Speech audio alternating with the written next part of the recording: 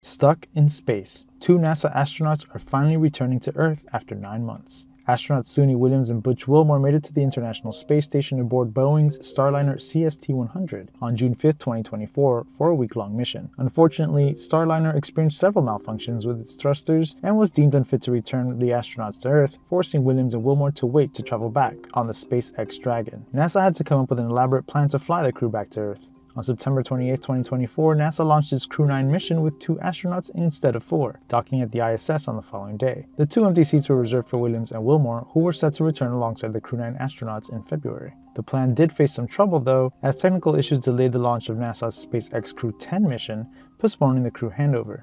That meant that Crew 9, alongside William and Wilmore, would not be able to depart the ISS until Crew 10 is on the space station sometime in April. NASA ended up switching the SpaceX Crew spacecraft, launching its Crew 10 mission on March 12th to bring the 2 Starliner astronauts back around 2 weeks earlier. NASA will be live streaming the astronauts' return to Earth today at 10:45 p.m. Eastern.